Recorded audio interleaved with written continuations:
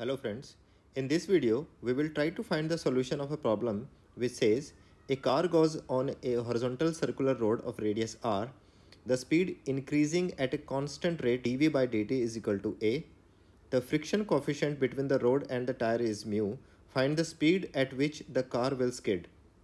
So to understand this scenario, let's say this is a circular path and there is a car moving and accelerating with an acceleration a, which is a tangential acceleration.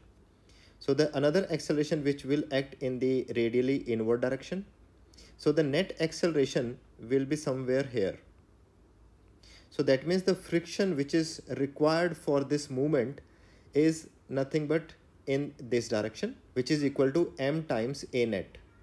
And this required friction should be provided by the frictional force between the tire and the road. So first of all, let's calculate the a net value.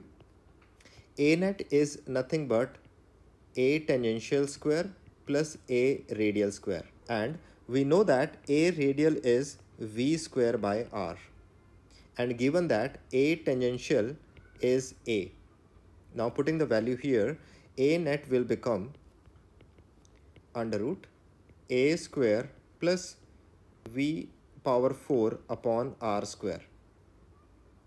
Now the required friction to move this car along the circular path is m times a net should be less than equal to mu times n, right? So in this case n is nothing but m into g.